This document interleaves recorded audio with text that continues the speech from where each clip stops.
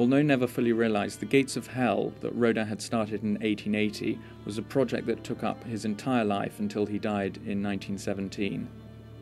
It was a huge project. There are over 200 figures adorning the door.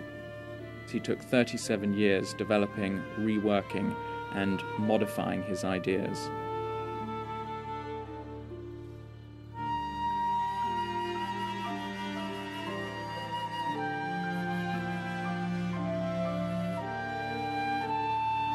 Sotheby's evening sale includes 3 works from a private collection by Auguste Rodin. Each one of these relates to the Gates of Hell project: The Thinker, Ugolino and His Children, and finally, cast of Le Baiser.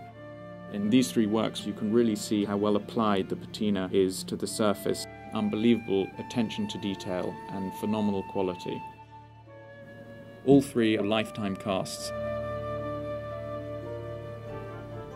The Gates of Hell was born out of a commission for a museum of decorative arts, and Rodin was commissioned to design 2 doorways into this museum. The Gates of Hell is based on Dante Alighieri's The Divine Comedy, and the first part of that especially, the Inferno. Dante's Inferno is fertile grounds for expression. These characters and these stories inspired him in a way that gave rise to his most important sculptures. He centered the whole composition around the thinker, who is the personification of Dante himself. It is grounded in a history of how we portray thought and pensive moods and introversion, and grows out of that into this modern conception of philosophical crisis. Ugolino and His Children shows the absolute despair as Ugolino crawls across the bodies of his dead children. It represents this moment of pathos and sympathy for Dante that is arguably one of the most important in literature. And Rodin picks this subject very specifically as a climax of the Gates of Hell.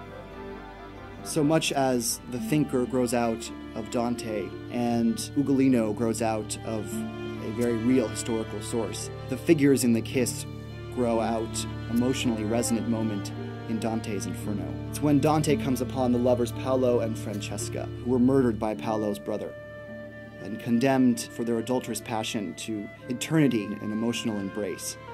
This sort of moment of impassioned love and anguish really affects Dante, and Rodin wants to pull that out of the story and show that moment for these 2 lovers where their embrace is both one of pain and love. Rodin is making deliberate references to the art of the past while also challenging it and taking it forward. This is where the birth of modern sculpture is taking place.